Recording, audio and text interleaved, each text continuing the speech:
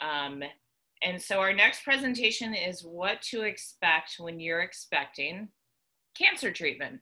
So our speakers had a little bit of fun with that presentation title, but I don't want to diminish the great advice that they're going to be giving in their session.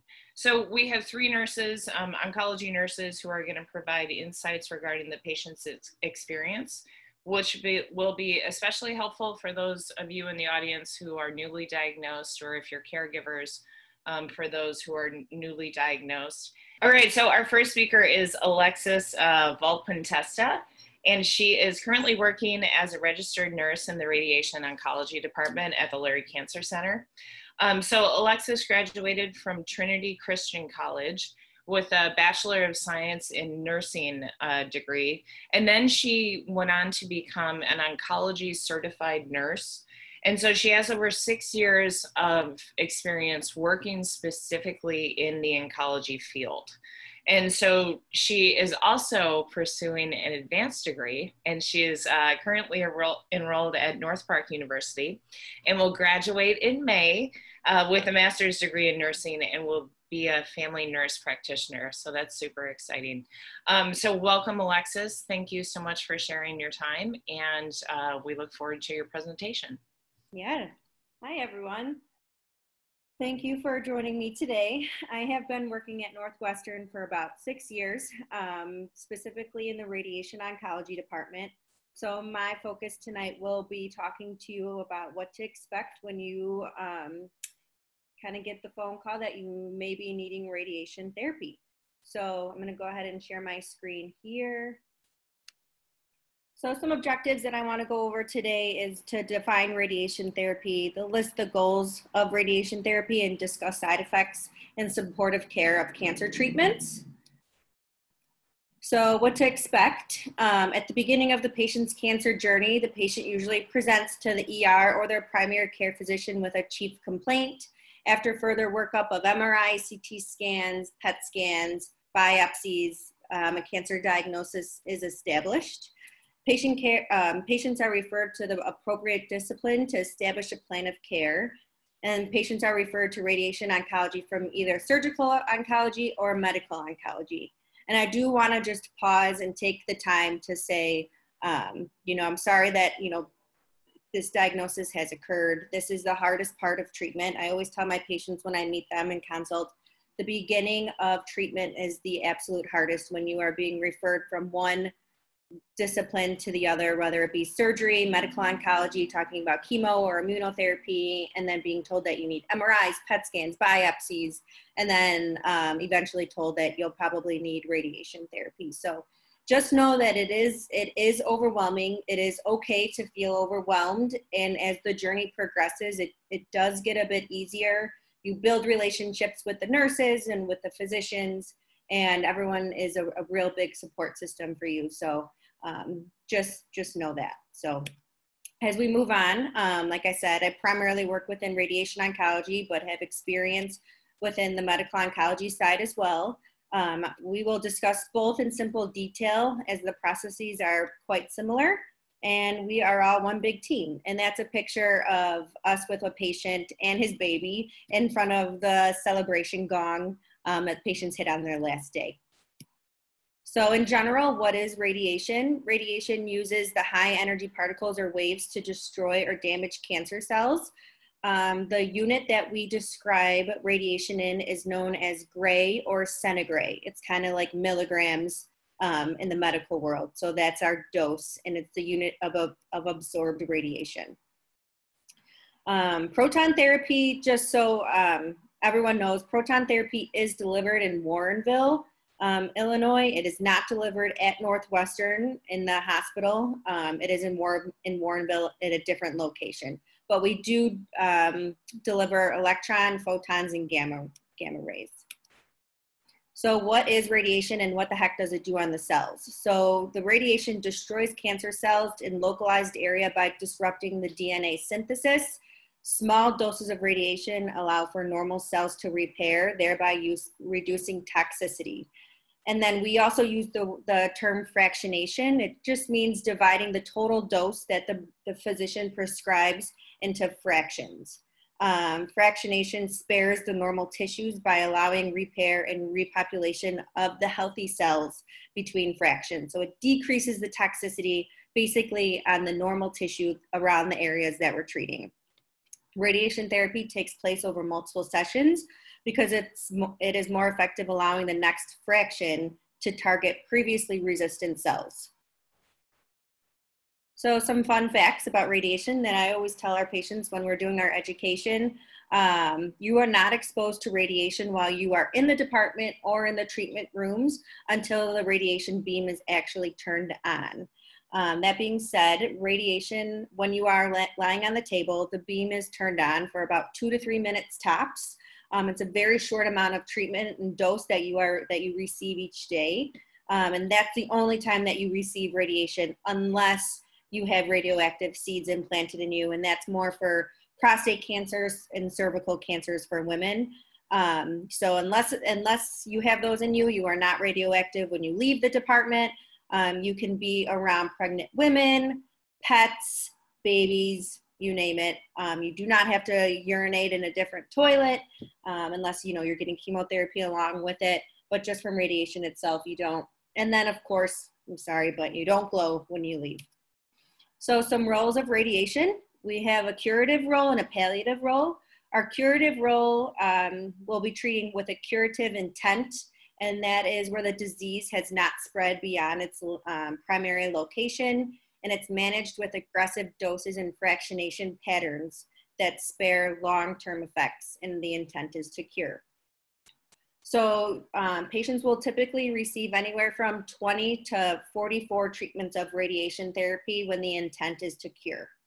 When we are using radiation as a palliative mode, the palliative form of radiation is used to shrink tumors that may be causing obstruction or organ dysfunction, and that radiation can help relieve the symptoms. So for an example, if a patient has metastatic disease that's spread to the spinal cord and growing, and they have a spinal cord compression, we can treat that, that tumor in the spinal cord, decrease the compression, and use it for palliative reasons. Another one is like if it was pressing on an organ causing a lot of pain, on a bone, radiation is probably the most effective pain management when it comes to treating tumors and cancer.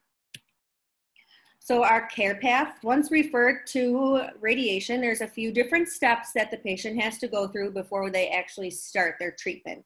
So one, you'll come for the consultation. We'll talk, get to know each other. My name's Alexis. I'm going to be your nurse. You'll meet with the physician. They'll go over the plan, what their goals of treatment are. And once you guys have all decided together, yes, this is what I want to do, I'm going to move forward with it, then you'll come back for what we call a CT simulation. The CT simulation is essentially a CT scan, and we call it a planning session. And what it does is we make a mold of your body, either in what we call a vac lock or in mobilization mask. And I have some pictures coming up. And we put you in that every day for treatment. And at the simulation, we simulate the position that you'll be in for all of your radiation therapy treatments. The simulation, you will also possibly get little things that we call tattoos, which look just like freckles that the therapist will help line you up on. And the goal of every single treatment is to replicate the CT simulation picture and position that you are in. So we're simulating your treatment. After that, the photos or the pictures done in the CT go to the dosimetrist, the physicist, and the radiation oncologist. They plan where the beams enter and exit. They plan what tumor are they killing, and making sure they're giving a specific dose to the tumor, and decreasing dose to specific organs or tissue around the area that we're treating. So once the plan is completely done, it takes about a week after the CT simulation, patients come back for their first treatment. First treatment's the longest one, about 30 minutes. Otherwise, 10 to 15 minutes on and off the table, pretty quick. You're there for the X amount of fractions that the physician wants, prescribed, and then you're done. And then we'll see you back in follow-up. So I kind of went over this a bit. Once it's decided that the patient will undergo radiation therapy, they'll be scheduled for a CT simulation. That's where we're positioning the patient and in the mobilization that they'll be treated each day. And the CT therapists are looking to attain the position that's well suited for the site of disease. Now here are some photos. All the way to the left, the top left, this little beanbag looking thing is called the VAC lock, V-A-C-C-L-O-C-K. And what it is it's like, it starts out like a big beanbag and you'll lay in it and it will actually mold and harden around your hips, around your feet, and then it'll stay that way. This next one, these are examples of a mask that we use, a mobilization mask. This mask is put into a hot water bath. It becomes kind of nice and gooey, and then it stretches over your face and it's actually clipped into the radiation table. And I know that sounds really intimidating because it is, and some patients are, you know, claustrophobic with it, but you get used to it and it's actually pretty bearable. You can see through it, talk through it, smell through it, all of the above, and it does help with the claustrophobia of that. It's stretched around your face, so if you can see this bottom picture here, it's the mold of a patient's face, and there's specific marks on the mask because we can't tattoo your face like I was saying earlier. So the tattoos are given when the treatment will be either from like the sternum and below or the clavicle and below, and then the mask is made if we're treating like the head and neck area, the brain, and so on. And then this white mask is what we use. It's a little bit more specific for patients that are on steroids, and we're able to space out that mask as needed throughout treatment if the face starts to grow a little bit from the steroids. So this is an example just very quickly of the dosimetry, what the dosimetrists make. The dose volume histograms are what they're called. And they can actually estimate the dose, you know, this patient is getting dose to the brain, or radiation to the brain. They can estimate the dose to the brain stem, to the right lens, to the left orbit. So they know that they are in a reasonable limit. And that's all you need to know from a dosimetry standpoint. It's pretty complicated. This is our forms of radiation therapy, and it's known as contouring, what the dosimetrists do. So just briefly, we have our 3D form, our IMRT, and our SBRT. Depending on the site and size of disease and the disease involvement, the physician will use one of these three techniques to treat with radiation. So our scheduling, radiation scheduling, is Monday through Friday. Our anesthesia cases are early in the morning. We do treat Lurie's Children's Pediatrics, so those anesthesia cases are at 7 a.m. And usually last about, depending on how many there are, but until about 9 or 9:30, and then the adult patients will start after that. We do have 3 different machines in the Galter Pavilion and 2 different machines in the Prentice lower concourse in the pavilion. Unfortunately, we're in the basement because our walls are so heavy and made of lead, because we have to shut the doors and make sure no radiation, you know, escapes out of those rooms. So we are in the basement of both of those pavilions. So we do have 5 total machines plus a gamma knife machine. While the patients do come Monday through Friday and have a certain time for every single treatment, and in this case, you can see the patients treated at 12:15 every day. We do make room for if, you know, we're coordinating chemotherapy and someone has chemo. For instance, this patient came at 9:30. We can definitely make adjustments to your plans. Radiation is 15 minutes, like I said, easy to squeeze you in. Please never, ever get anxious about if you have to change the timing with us. So some side effects. Side effects of radiation are very, very site specific. It depends on the site and the dose of the radiation. So the higher the dose and the larger the field, the more significant the side effects will be. It also depends on the chemotherapy agent that's being administered. And your chemo team and your medical oncology team will definitely go through the side effects and do chemo teaching with you prior to your first infusion. And the side effects of chemotherapy is dependent on the drug being administered. So some supportive care, chemotherapy and radiation use some similar supportive care measures to aid in side effects. So nutrition, if there's a lot of weight loss happening, we can do oral supplements. That'll be our first go-to. If patients lose 10% or more of their body weight, we kind of give them a bit of a nudge and say, you know, you got to get some weight back on or else we're going to put a G-tube in. Some patients are totally open to getting the G-tube and admit to needing the nutritional support, because it makes the biggest difference in your cancer care is making sure you're getting all that nutritional support. Another symptom management that we use are antiemetics. I'm sure that you guys have heard of Zofran or ondansetron before. That's a big one. Ativan, Compazine, and even sometimes dexamethasone can help with the nausea. Antidiarrheals, just over-the-counter Imodium works great.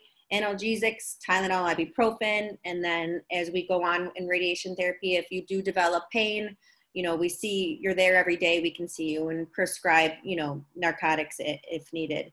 And then depending on if the counts drop from chemotherapy, blood products can be administered. This is a picture of our linear accelerator. It's the radiation machine. These two arms here are what takes a generalized X-ray or CT scan that will lay over the CT simulation image every day. The machine goes around you, takes a picture. Once the therapists say perfect, they're in a complete perfect position, they'll go ahead and treat. Treatment is administered through this gantry. This is the Gamma Knife radiosurgery treatment machine. This is our Mark's wall. These are all of our pediatric cans that they sign with their name and their last day of treatment. And these are some pictures of all of us here at the department. And then our celebration gong that our patients hit on the last day. It's a real gong and it's real loud. It's fun. So thanks for letting me share the radiation standpoint with all of you, and I'm happy to answer questions at the end of the presentations. Excellent. Thanks so much, Alexis. It's always interesting to learn what actually happens in the basement. Mm-hmm. So we do appreciate you sharing your insights tonight about the role of radiation oncology in many of our cancer patients' treatment plans. So our next speaker who will be providing insights is Desiree West. And Desiree has worked at the Lurie Cancer Center in Northwestern Medicine for over 7 years as both an inpatient oncology nurse and outpatient oncology infusion nurse. And she is currently the lead infusion nurse for the Prentice Women's Health Infusion Clinic.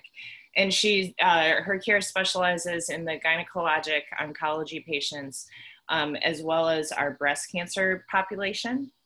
And Desiree has her master's degree in nursing education and was recently the first Northwestern Medical Group nurse to receive the DAISY Award for Extraordinary Nurses. And this is a really highly prestigious national honor that recognizes the superhuman work that nurses do for their patients and their families. So we are so excited to have you with us today, Desiree. If you want to start sharing your screen, and we will turn on your video. So as Kate explained, I work on the infusion side, and I'm really happy that I was able to go after Alexis because we do work hand in hand with our patients going between radiation and infusion. And I really appreciated that she considered, you know, our patients, they are going through a journey, and just remember, you are never going to go through that journey alone. You always have us here, and you know, there's a wealth of people who are available to support you. So please just always keep that in mind. So the objectives that I would like to touch on, I broke this down basically into 3 different categories. We'll talk about what to expect in the preparation for your first chemotherapy day. We will talk about the day of chemo and then just the few days post-chemotherapy as well. So I get several questions, actually quite a few, from patients, and I thought those would probably be the most important things to touch on when giving you guys this talk today. First of all, being a primary nurse here in infusion, I do work with one primary doctor, and that gives me the ability to touch base with all of my patients before they come back to infusion to receive their chemotherapy. It allows me to establish a relationship with them. We sort of talk about the plan of what to expect and side effects and how their day will go through, you know, their treatment cycle.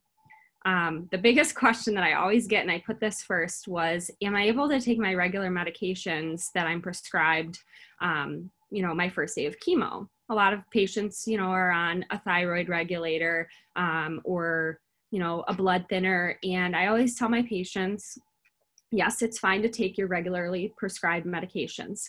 A lot of times we will give you some pre-medications, which we call our chemo prep, and it's okay to take those as instructed as well.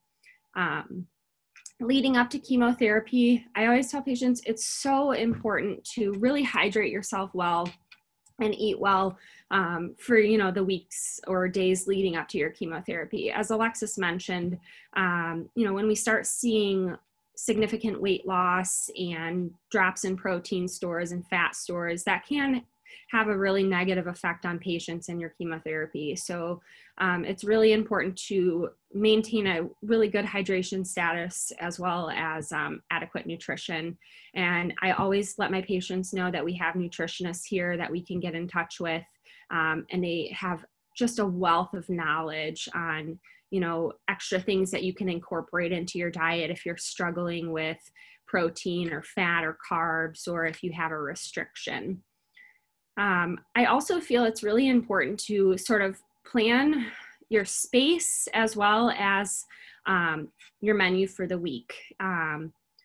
If you know that you're not going to feel good for the first 3 or 4 days after chemotherapy, try to make sure that you have a menu plan for the week. Get some groceries, have some things stored on hand. If you have meals prepped, that's great. I do have patients that tell me that their friends and family love to bring them food, which I think is always such a great thing. And it's very helpful, even if it's just to help feed like your loved ones that live with you and take the burden off of you of preparing a meal every night. Also, it's really great and okay to continue to exercise. Science actually proves to us that exercise is very, very beneficial in our oncology patients and can actually improve outcomes. So I tell my patients, exercise as you feel. Don't push yourself, but you can certainly go out for a walk, a bike ride, anything that you feel okay doing at that time without overexerting yourself.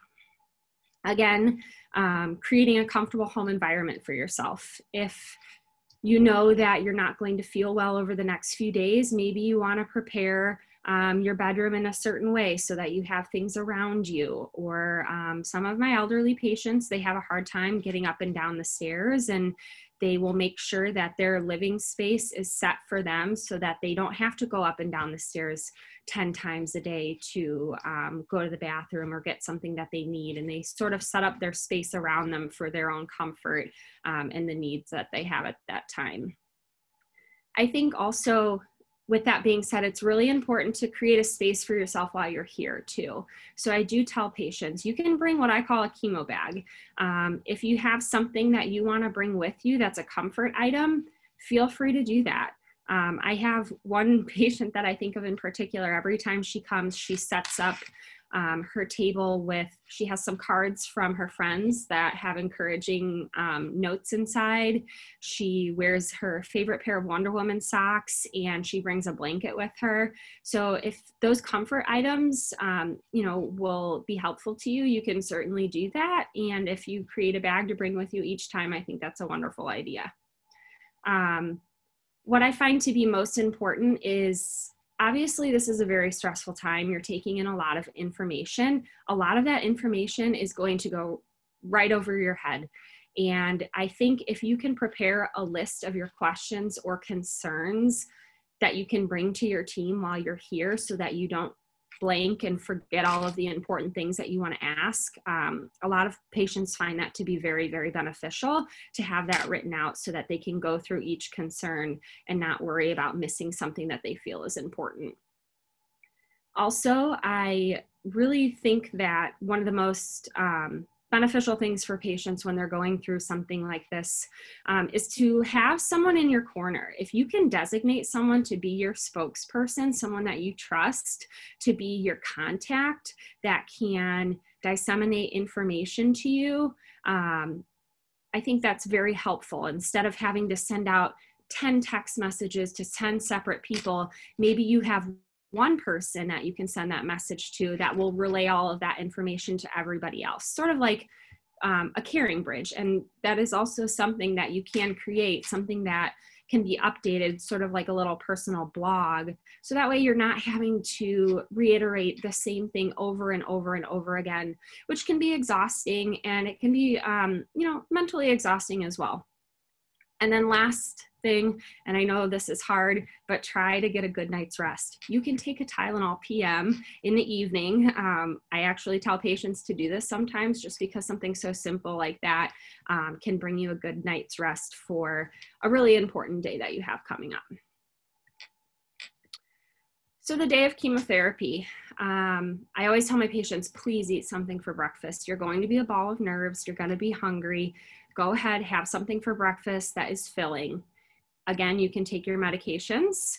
When you're considering what you're going to wear in chemo, this is silly, but oftentimes patients don't consider, I wore a really tight necked shirt and my port is in my chest, and now I'm having a hard time exposing that. Or I wore all these layers and I am having a hard time, rolling up my sleeves to have access for an IV. That being said, if you can wear something that makes it a little easier for your nurse to either access a central line or place an IV, it's just something simple that, can make it easier for you and your nurse as well. And with that being said, if you do wear a short sleeve shirt, I typically tell patients, go ahead and bring a blanket. It gets cold in our infusion clinic and we want you to be comfortable. Go ahead and bring snacks with you. You can eat and drink here. I think it's an excellent idea to have just a few easy snacks with you that you can snack on during your treatment. It might be a long day for you. Bring a water bottle. And then also if you have, so generally outside of COVID, we allow our patients to have visitors in the infusion suite. I feel it's essential to have someone to absorb that information while you're here and sort of just be a note taker. So if you have someone that you can bring with you, whether it be a spouse, a sibling, a friend, someone that you trust that can jot down the things that the nurse goes over, any questions that you discussed, someone that can just be that second set of ears to sort of take in everything from the day. And my caveat here, this is something that I discuss with my patients every new start, because I feel it's one of the most important and vital things for me as a nurse to know about you. I want to know what your goals of care are. I think it's absolutely essential that you establish them from the very beginning. They might change, and that's fine. I want to know what I can do to make you have the best experience that you can have, but also do so in a way that's not taking away anything that you find enjoyable in life. So if what we're doing is taking away something that you enjoy, I want to know that, so that way I can tailor your care so that you're still having the best experiences that you can have. So during chemotherapy, obviously you're going to come in, you're going to have some labs drawn. You may have an MD visit with your physician in between having labs and coming back to the infusion suite for your chemotherapy. Something that I really like to explain, because I think it gets overlooked, your height and weight is very important each time you come in to have chemotherapy. So when you're prescribed a medication, Zofran, you get a 4 milligram tablet of Zofran, that doesn't change. Your height and weight doesn't really have much effect on that pill. When we make you chemotherapy, this is not a one-stop shop. It doesn't get pulled off the shelf. We are making it specifically for you. And when we do that, we do so by utilizing your height and weight to determine your body surface area. So if your height, obviously your height probably won't change, but if your weight changes, that could potentially change the dose of your chemotherapy. So it's very important that we get an accurate height and weight on each patient when they come in. As silly as it sounds, a lot of people question this, like they don't understand the full importance of why we do that. Overall, chemotherapy has systemic effects on our body. And those effects are non-discriminatory. So what that means is that drug is affecting all of the most rapidly reproducing cells in your body. And when I explain this to patients, I try to do so in a way that makes the most sense. Chemotherapy, it's not smart. It doesn't know exactly what cell in the body to attack.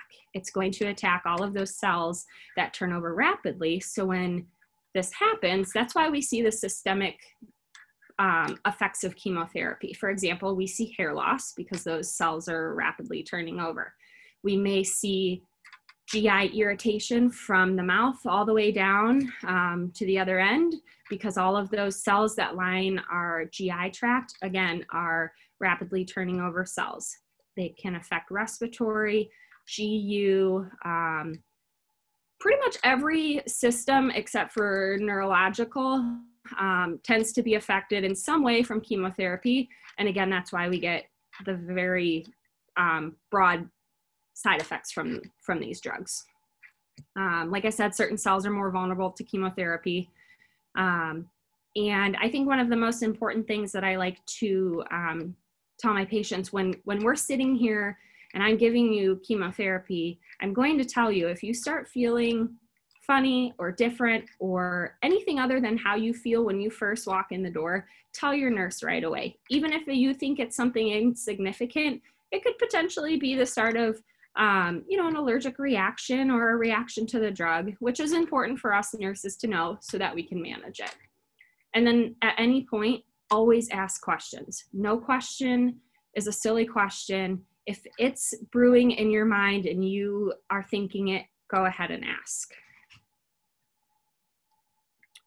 And just for the few days after chemotherapy, typically, patients go home and they feel okay the first day, the second day. We've given you some pre-meds that kind of keep any like nausea or side effects at bay.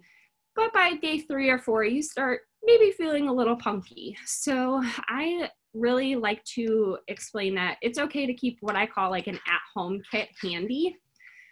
We will prescribe you anti-nausea medications to take as needed, but there are some over-the-counter medications that come in, very handy, and I think it's always safe to keep these things, at home. I explain that the use of stool softeners is okay. A lot of these anti-nausea medications can cause constipation. So I would say either a Miralax or Colace, Senna, something that you can utilize to sort of combat constipation. On the other end, a lot of times we have patients that experience diarrhea, and this sort of goes hand in hand with radiation therapy as well, which Alexis did mention. You can use over-the-counter Lomotil. It's always safe to have an over-the-counter indigestion medicine at home, which would be something like Pepcid, and over-the-counter allergy medicine, Benadryl, Claritin. In the event that you go home and you have a delayed reaction to a drug, you have that on hand just in case. Obviously, if it's an emergency, you would go to the emergency room. And finally, the most important thing, know how to contact your primary care team and know when to call them. So when we send you home with your paperwork, we always mention on there, this is how you can get a hold of us. This is the phone number to the cancer center. A lot of our patients now like to utilize MyChart. If you send us a message, someone will get back to you.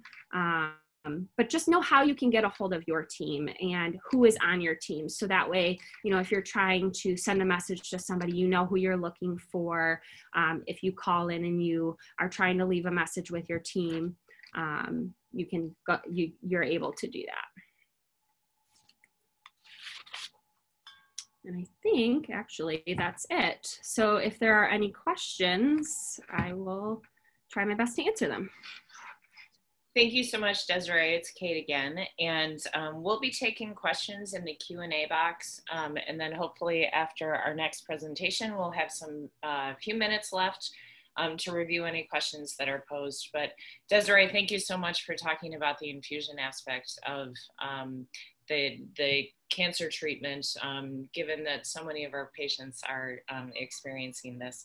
So we really appreciate your time and your expertise, and we look forward to talking with you in a few minutes during the Q&A session. So if you'll stop sharing your screen, great. Our final presenter is Stephanie Bradley. And Stephanie is a board certified family nurse practitioner who specializes in gastrointestinal oncology at the Lurie Cancer Center. And Stephanie completed her Bachelor of Science degree in nursing at Indiana Wesleyan University, and then earned her Master of Science degree at Governor State University. She holds a national board certification with the American Nurses Credentialing Center as a family nurse practitioner. And she is also an active member of the Advanced Practitioner Society for Hematology and Oncology Nursing Society. Stephanie, that's a lot of words all put together. So we are so impressed by your credentials and so very thankful that you can share your expertise with us tonight. So if you want to go ahead. Good morning, everyone. My name is Stephanie Bradley. I am a nurse practitioner within the Robert H. Lurie Comprehensive Cancer Center. I work in GI oncology, and today I will be talking to you guys about what to expect when you're expecting cancer treatment. I have nothing to disclose. So our learning objectives for today. Throughout this presentation, my goals are to describe the basics of chemotherapy, describe the different types of cancer drug treatment, understand the difference between adjuvant and neoadjuvant chemotherapy, explain the most common toxicities associated with cytotoxic agents, and also to kind of discuss what to expect the first day when receiving chemotherapy. So, what is chemotherapy?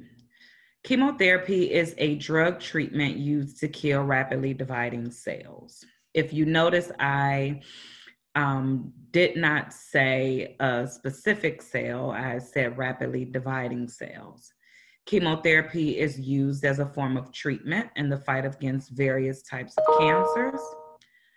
Chemotherapy is systemic, meaning it travels throughout the body. And because of this can impact healthy cells within the body.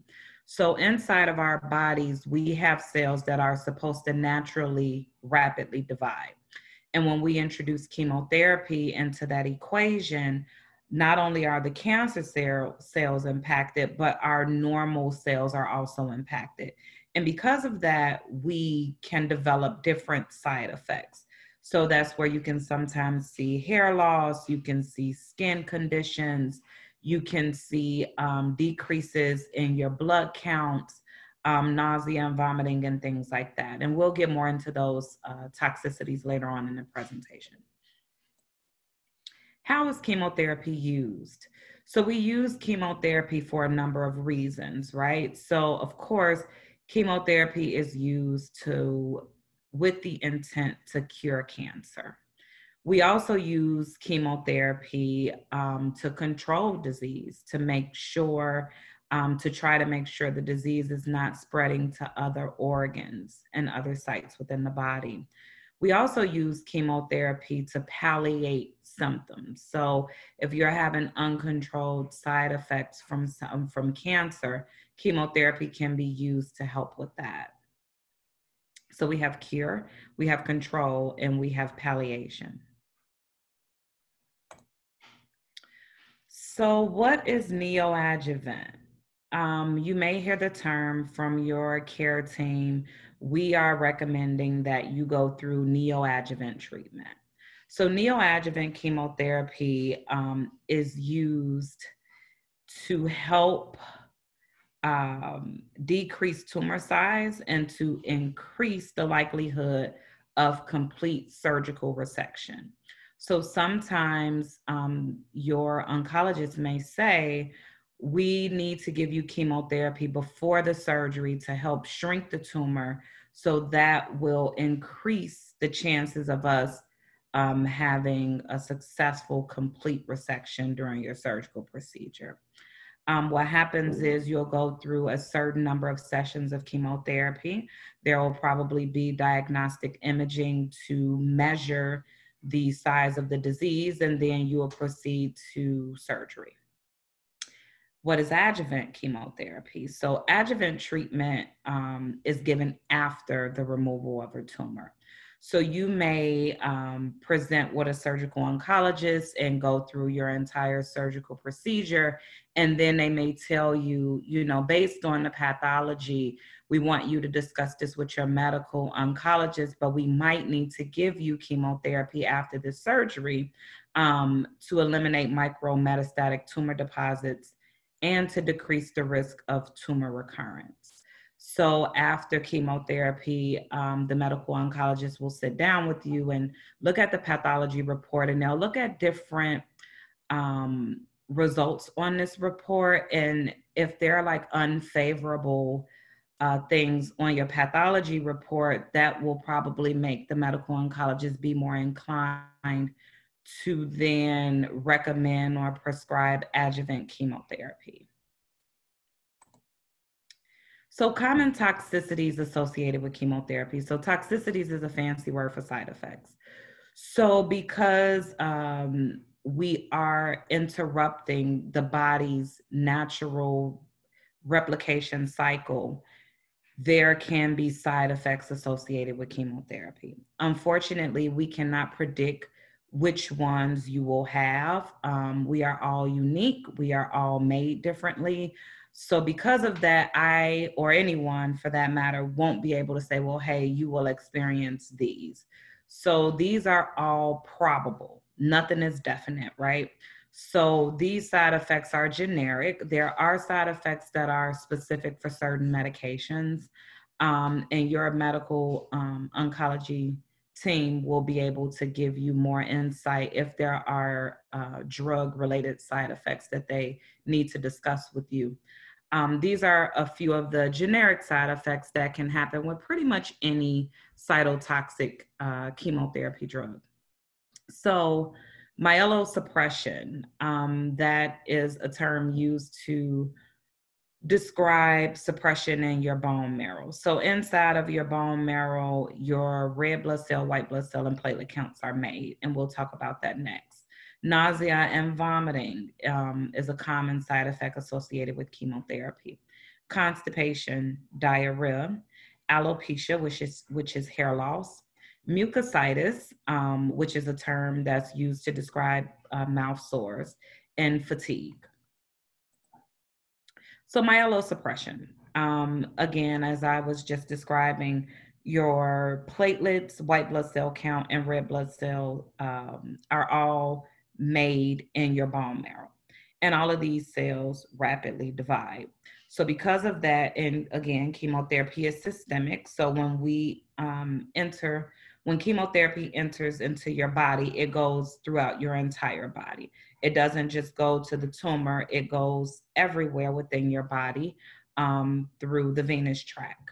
So when you look at these cells, you have your platelets, your white blood cells, and your red blood cells. So what are platelets? Platelets are responsible for clotting. So if I were to cut you on your hand, you will start to bleed. You apply pressure, and then you'll notice that you magically stop bleeding. That is because of platelets. Platelets come to the site, stops the bleeding, you get a scab, you get a scar, and you're fine. Platelets are made in the bone marrow, and chemotherapy attacks things that rapidly divides. So your platelets can drop. And you can imagine if your platelets are low, you can be at an increased risk for bleeding. So what we see sometimes is we see patients who blood count, the platelet count has dropped, and they notice that they just softly rubbed up against the surface, but now they have a pretty extensive bruise. That can happen because of the platelets. Or they notice that they're brushing their teeth and their gums are bleeding more than they normally would. That could be because of a low platelet count. So what we do is when you come for chemotherapy, we check your blood cell counts every time you come, because we have to ensure that you're at a safe place where we can administer the chemotherapy. How can we correct that, right? We can correct that the first thing that we normally do is time, because they rapidly divide, and over time the chemotherapy is out of your system, your platelet counts will recover on their own. If we notice that they're not recovering and you're at a critical level, which is typically less than 10,000, then we will do a platelet transfusion where you would go and you will actually receive an infusion of platelets. So what is the white blood cell? The white blood cell is responsible for fighting off infection. And there are many white blood cells. There are many white cells that make up the total white blood cell. There is one particular white blood cell that we as clinicians, we really pay attention to, and that's called the absolute neutrophil count. So the absolute neutrophil count is the white blood cell that we look at when we're making a decision if we're going to move forward with chemotherapy. So what happens is we get the report back, and if the number is not at a certain level, then of course we can't proceed with chemotherapy. However, because your white blood cell count is low, you're at an increased risk for infection. So we go over what we call infection precautions, and we talk to the patient about, not entering crowds, avoiding sick people, making sure that they are washing all of their fresh fruits and vegetables, that they are also checking their temperature and monitoring to see if they have a temperature or not. Another thing that we can do in anticipation for this is we can administer a white blood cell booster shot. So we can give you an injection that will increase your white blood cells. And some of the chemotherapy regimens, we know that they are very, very, very high risk for what we call neutropenia, which is a decrease in the absolute neutrophil count. So we do that ahead of time, and we just do it automatically. Sometimes we find that some regimens that we didn't feel we would need to do it, over time we end up having to then add that white blood cell booster to that regimen. But the key takeaway is that you can be at an increased risk for infection. So you want to make sure that you are protecting yourself if you're told that your absolute neutrophil count is low. Finally, we have the red blood cell count. So when you look at the red blood cells, there are a few red blood cell counts on a CBC. However, the one that we pay the closest attention to is the hemoglobin. So hemoglobin is responsible for transporting oxygen throughout your body. So if your hemoglobin is low, you can imagine that one could feel tired, they could get short of breath really easily. So we really look at this number when we're giving chemotherapy, because we know that chemotherapy can bring it further down. So we monitor it. And if it got to a point where it's too low, we could do a blood transfusion where we would give you red blood cells, or we sometimes use a red blood cell booster injection. So nausea and vomiting. So there are a few different types of nausea and vomiting that we have encountered when someone is going through chemotherapy treatment. So you have the acute nausea and vomiting, the one that starts less than 24 hours after you have chemotherapy. And sometimes we will give intravenous anti-nausea medications that should cover you for 72 hours. However, sometimes they're not as effective, and we have seen where there is an acute phase of nausea and vomiting. So what we do is we give you prescriptions for supportive medication, and we'll talk about that a little bit later. Then there's the delayed nausea and vomiting that typically happens between 48 and 72 hours after the chemotherapy. And then unfortunately, some of our patients have experienced anticipatory nausea and vomiting. So they came in that first time and they unfortunately experienced a lot of nausea and vomiting, and now they associate the entire experience with that. So they kind of anticipate having that. There's also breakthrough nausea and vomiting, where despite whatever you take, you still have nausea. And then we have refractory nausea and vomiting that's sometimes unresponsive to treatment. And that's a little bit more high alert, where we have to admit someone, because as you can imagine, if you're vomiting, you can lose a lot of electrolytes, and you can also have fluid imbalances. And we will have to bring someone into the hospital so we can correct that, and also try a series of intravenous medications to kind of get that nausea and vomiting under control. So the next side effects, we have constipation and or diarrhea. So constipation and or diarrhea it's a very common side effect of many of the chemotherapy drugs. Excuse me. Any over-the-counter medication can be used to mitigate these side effects. I get questions all the time like, well, I'm constipated. Is it okay if I use Colace? So any over-the-counter medication for constipation and diarrhea can be used to help these side effects. And we actually prefer that you start with the ones that are over-the-counter first, before we escalate to prescriptive medications. So there are prescriptive medications that your medical oncology team can prescribe to help if these side effects are uncontrolled. So alopecia, which is hair loss.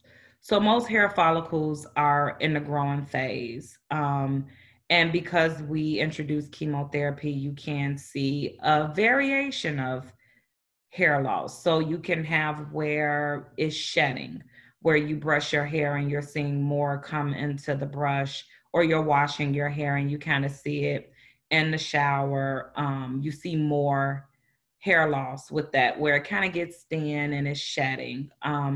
There are some agents that can cause complete hair loss, where all of your hair fall out.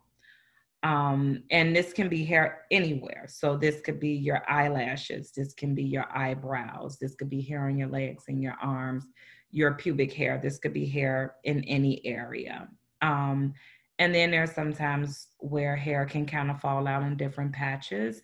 So some patients just opt out to say, you know what, I'm just gonna cut it all off myself. Other patients are like, okay, I'll just go through the entire process. It typically happens 7 to 14 days after chemotherapy. Normally the second cycle is when it really escalates, if it's going to happen. However, the good thing about it is that it does return. Your hair will come back once treatment is completed. So after a couple of months, you will see that your hair is coming back.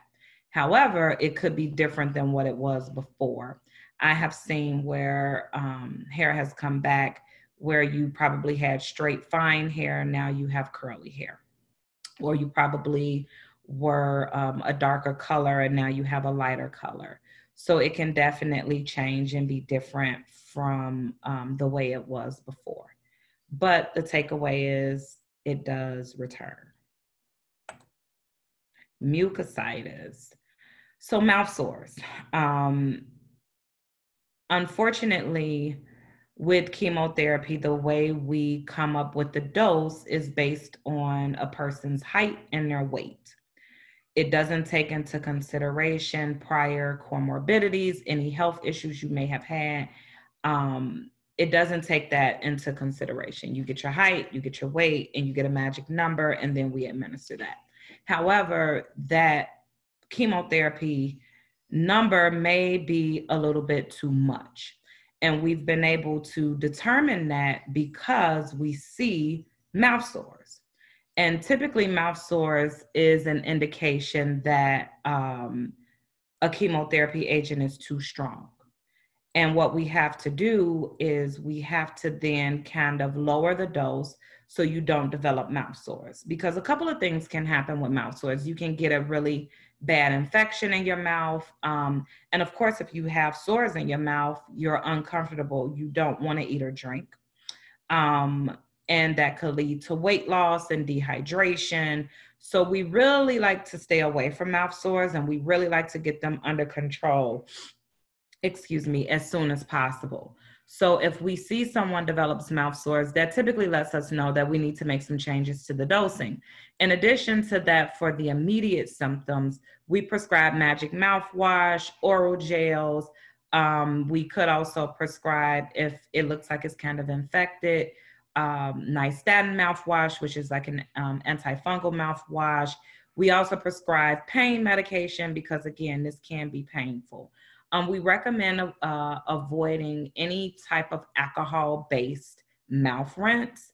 So Listerine and those type of mouthwash are definite no. You don't want to use those. We can prescribe one that has like baking soda, lidocaine, and Benadryl. And those ingredients help to numb the area. It helps to promote healing, and it also allows you to eat and drink, which is what is most important.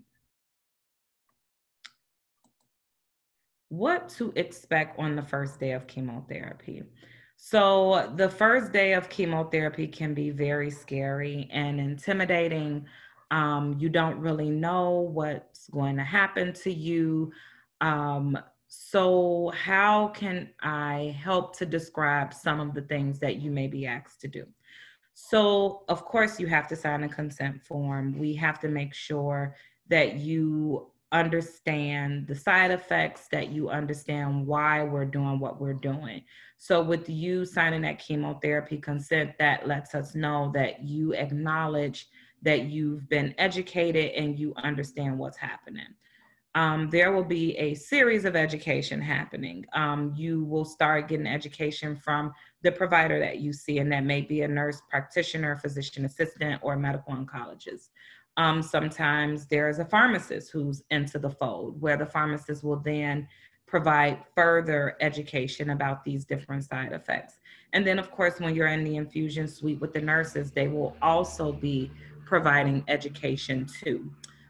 We also go over medication reconciliation and counseling. So we look at any of the medications that you're currently taking. Let's say, for example, you're taking amlodipine for high blood pressure, or a diabetic medication like metformin. We look at all of these different medications and we reconcile and we do counseling based on that.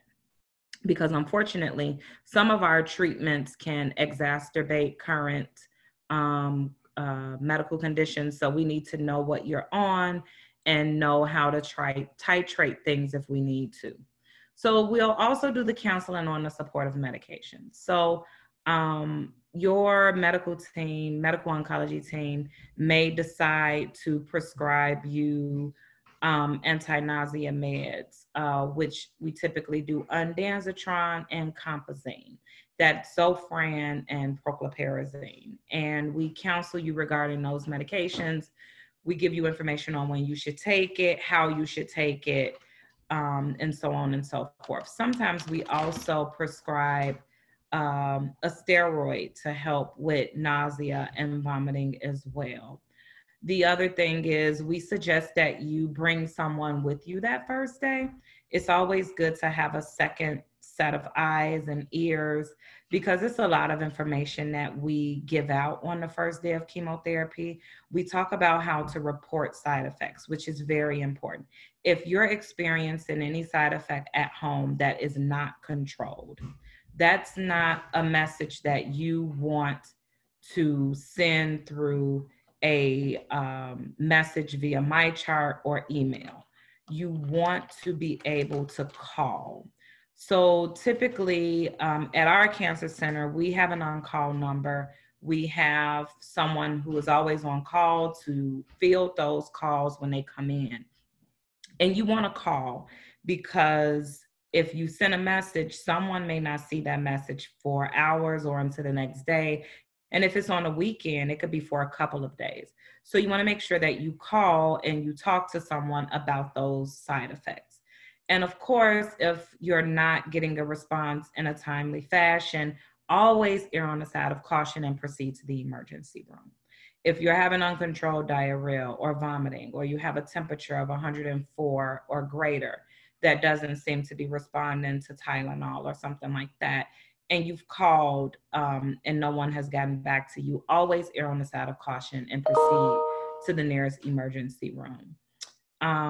We also make sure we talk about the layers of support that we have. We give you information about the team. So at our cancer center, we have a robust supportive oncology program where we have dietitians, we have social workers, we have a palliative medical oncology team as well. So we introduce you also to those services if you will need those. So basically that pretty much sums up my presentation. I always recommend writing your questions down if you have any before you come that day. Whatever questions you have, if you think about them, jot them down, because when you come on that first day, you may be so overwhelmed that you kind of forget it.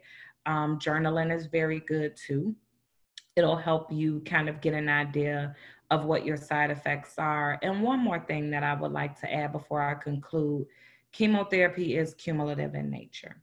So as you progress through cycles, you can imagine that if you had a certain side effect at cycle 2, that side effect could definitely be worse at cycle 4. So as I'm explaining that to say that if you're having these side effects and you know that you have them, you want to be proactive in managing them. So if you know that you have nausea typically day 4 after the chemotherapy treatment, you may want to take the nausea medications prophylactically just to stay on top of it and to better control it. So again, that concludes my presentation. If you have any questions, please feel free to send those in. I appreciate your time. Have a great day.